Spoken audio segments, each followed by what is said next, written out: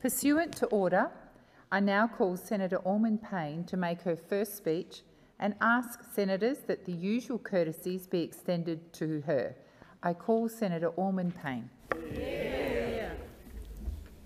Thank you, President. I begin this evening by acknowledging that we are meeting on the sovereign and unceded lands of the Ngunnawal and Ngambri peoples. I also wish to acknowledge the Balai, Gurang, Garang and Tarabalang Bunda peoples, who are the traditional custodians of the land on which I live and work in central Queensland. The consequences of invasion and colonisation are still being felt throughout this country, and we must always remember that we are standing on stolen lands and centre First Nations justice in all of the work that we do in this place. I hope that this is a parliament that will make significant steps toward addressing the centuries of injustice against First Nations people. I am humbled and honoured to be the 100th senator elected to Queensland and only the 3rd Green senator to represent our state. I have been an activist for most of my life. My first act of civil disobedience took place in Year 9 at Tully State High School. For 6 weeks, I stood at the back of our classroom, refusing to participate in mothercraft lessons, unless the boys were required to do it too. In the years that followed, mothercraft became parentcraft, and I like to think that my small act of protest played a part in that. I was born in Brisbane, but I've lived and worked right across our state. I spent my school years living in far north Queensland and in the small town of Cardwell. Mum's side of the family hailed from the north. My grandmother was born in Innisfail and my grandfather was one of the sons in Lawson and Sons, which owned sawmills in Tully, Tolga and Mareeba. I loved growing up in Cardwell. Weekends and school holidays were spent on the beach, building cubby houses in the trees overlooking Hinchinbrook Island, hanging out down at the jetty, or riding our bikes along the many trails in the local forest. Later on, I became a competitive swimmer, and so I spent most of my time outside of school, in the local pool, or travelling to carnivals across North Queensland. I met my husband Darren at university. Like me, he was studying human movement, having previously qualified as a fitter on the railways in New Zealand. After going out for about 3 weeks, he proposed, and we got married over the summer break. We put ourselves through university by working together in a cocktail bar on the Gold Coast and teaching Learn to Swim at Jindalee. In our second year of university, despite student protests, the government introduced the Higher Education Contribution Scheme. Our first daughter, Erin, was born in our final year.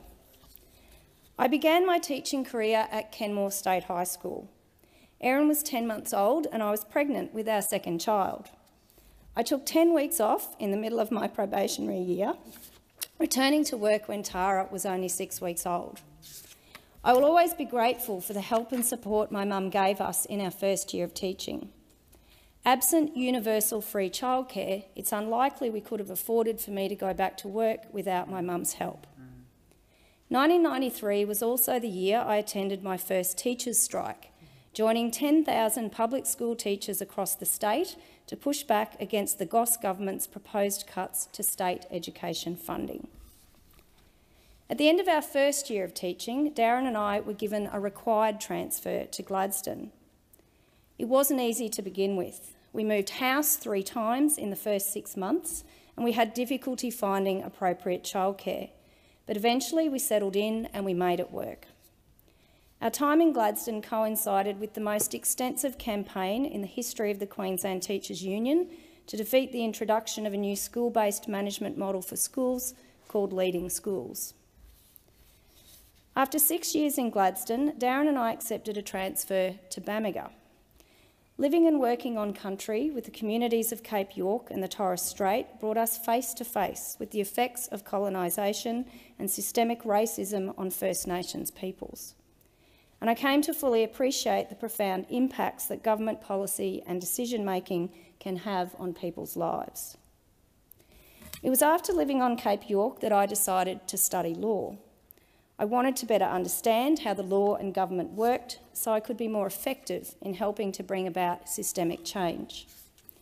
By that time, we were living and working in Bundaberg, so I took leave from my job at Bundaberg State High School and I worked as a relief teacher during the day and I went to uni at night. In 2007, I started working at a law firm in Brisbane. I loved studying law, but what I learnt from practising law was that I really loved teaching. And so in 2012, I returned to the classroom. Since returning to teaching, I've become increasingly distressed by the growing inequalities in our education system. While public school teachers are forever being asked to do more with less, private schools receive ever-increasing funding. Over the past 10 years, government funding for private schools in Australia has increased at nearly 5 times the rate of public school funding. It's projected that until the end of the decade, private schools will be funded over 100% of their schooling resource standard, whilst public schools won't even be funded to 91%. As education economist Adam Rorris has pointed out, the school resource standard is not an aspirational standard of school funding. It is the minimum amount of funding required to have students reach the minimum achievement benchmarks. When governments fail to reach this funding level, they fail the students of this country. Students like Lachlan, Judy, Hannah, Noreen, Mayella, Brittany, Hayley and Jake, who made teaching my last legal studies class an absolute joy, and who will be graduating from Gladstone High this year. Good luck. Every Australian student deserves a world-class education, and public money should be for public schools. Over the past decade, I've also witnessed the growing inequalities in our communities. As teachers, we meet everyone. We meet the student who comes to school hungry because their parents' job seeker payment isn't enough to live on. We meet the family at risk of homelessness because the landlords put the rent up and they can no longer afford to live there, or there simply aren't enough homes to rent. We meet kids who can't get their homework done in the evenings because their parents literally can't afford to keep the lights on. We meet the mother who is desperately trying to protect herself and her children from a violent partner. And we meet the child who is at risk of suicide but is unable to access appropriate mental health services.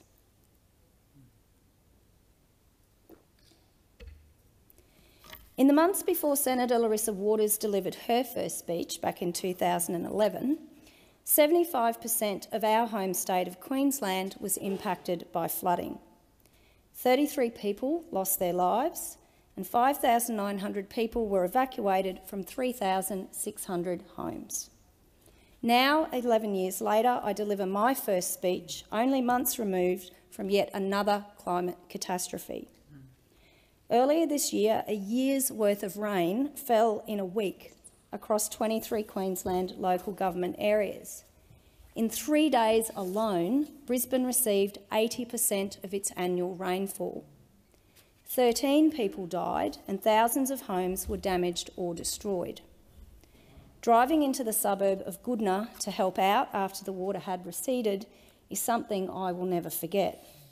It looked like a war zone, with homes damaged up to their roofs and families' ruined possessions piled high in the street. Climate change is causing more frequent and more severe natural disasters. The cost to the economy of natural disasters will reach $39 billion per year by 2050, and Queensland will bear the brunt, accounting for nearly 40% of the growing national cost. This is a cost that should be borne by the coal and gas corporations that have caused the climate crisis, not by those suffering its effects. Our window to avoid catastrophe is closing. Our future depends on urgent and decisive action to respond to the climate crisis. That means no new coal and gas. There are some in this place who would have you believe that the people of regional Queensland don't want to see meaningful action on climate change. Well, that's nonsense. Before the election, the Australian Conservation Foundation conducted Australia's biggest climate poll.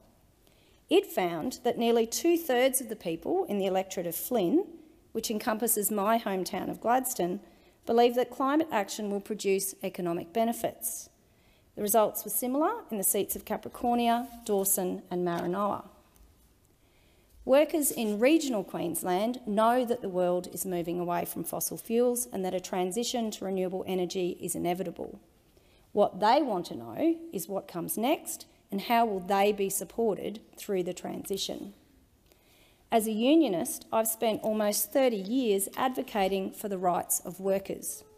I am committed to ensuring that as we make the transition to a renewable energy economy, no worker is left behind and our regional communities can benefit from the massive opportunities that come with investment in renewable energy generation and manufacturing.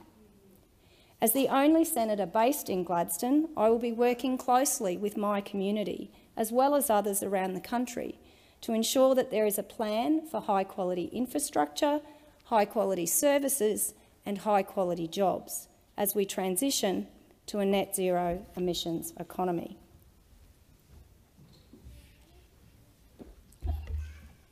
When Larissa delivered her first speech in August 2011, I was sitting up there in the visitors' gallery. I appreciated the enormous significance of Queensland having its first ever elected Greens representative at any level of government, and I wanted to bear witness to such an important moment in the history of our party.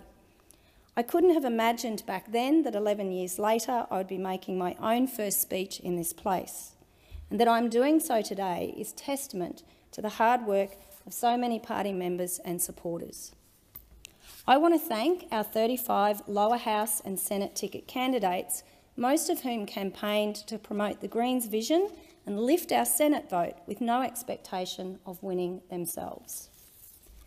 To Danielle Mutton, Bernard Lakey, Ian Maslin, Stephen Bates, Mick Jones, Paula Crean, Vinnie Batten, Sally Spain, Sue Etheridge, Renee Wells, Paul Bambrick, Jordan Hall, Max Chandler-Mather, Mickey Berry, Scott Humphreys, Andrew McLean, Jennifer Cox, Philip Musamichi, Melissa Stevens, Earl Schneiders, Alyssa Parker, Scott Turner, April Broadbent, Claire Garton, Asha Worstling, Will Simon, Neil Cotter, Elizabeth Watson-Brown, Craig Armstrong, Nicole Thompson, Ben Pennings, Anna Shree, Elise Nelligan, Navdeep Singh and Rebecca Haley. This is your victory. Yeah. To Larissa, this Senate seat was only winnable because of the amazing work that you have done for over a decade. You and I are the pointy end of 30 years of political history in Queensland, of which you have played such an important part. Thank you for everything you've done over the years. I'll never forget how proud I was to be in the Senate chamber when you made your first speech, and I'm so pleased and proud that I now get to do this with you. To Asia, Katinka, Emily, Kirsten, Guy, Sean, Emerald, Lyle, Imogen, Mark, Nikita, Marty, Josie, Izzy, Simon, Sam, Ellie, David, Mariana and Will. Thank you for being the best Senate campaign support team I could have asked for. To Jane, Erin and Tammy and all of our Gladstone volunteers, thank you for making this the biggest Greens campaign we've ever had in Gladstone. To my dear friend, Kitty Cara, thank you for keeping the whole show on the road and giving me either a confidence boost or a stern talking to when I needed it. Over the past 12 years, I've benefited from the mentorship, counsel and friendship of so many people in our party. The list is too long to include here, but you know who you are. Please know that I wouldn't be here without you. To my family, Dad, Thank you for the countless times you drove me to the airport at 4:30 a.m. on a Monday morning so I could be home in time for school after a weekend of campaigning. I think Mum would be really impressed by our efforts. To Erin and Tara, I'm incredibly proud of the strong women you've become, and I hope you're proud of me too. To Billy and Esther, you are the lights of my life. And I'm sorry that Mum, I won't be able to visit you quite as often as I'd like for the next little while. And to Darren, thank you for riding the roller coaster with me over the past 32 years. I love you.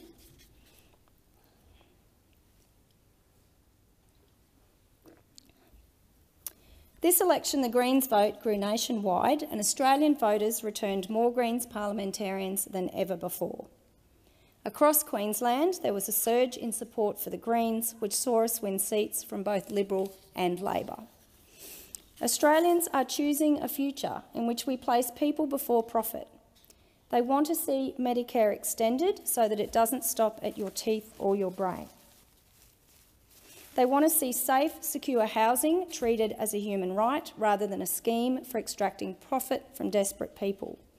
And they want to see a climate that is safe to live in, which means no more coal and gas and a rapid transition to cheap, reliable and publicly owned renewable energy.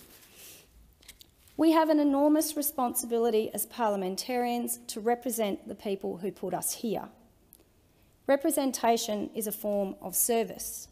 We serve the people of our electorates. We are servants. We are not the Australian people's masters, they are ours.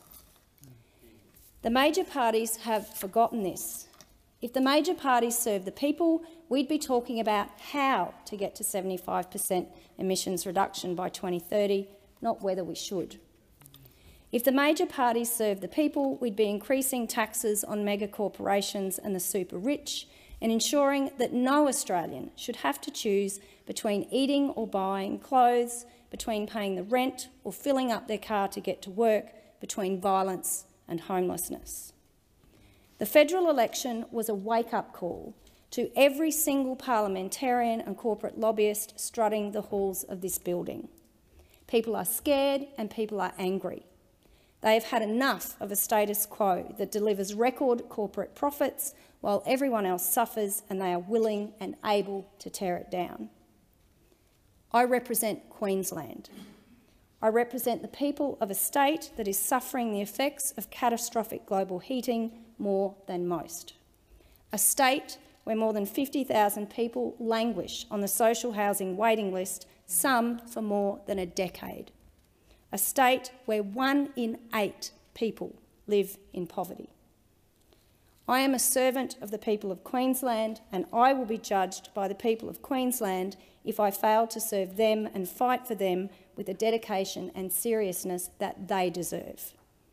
I'm up for the challenge. Let's get to work. Thank you. Thank you, Senator Allman-Payne.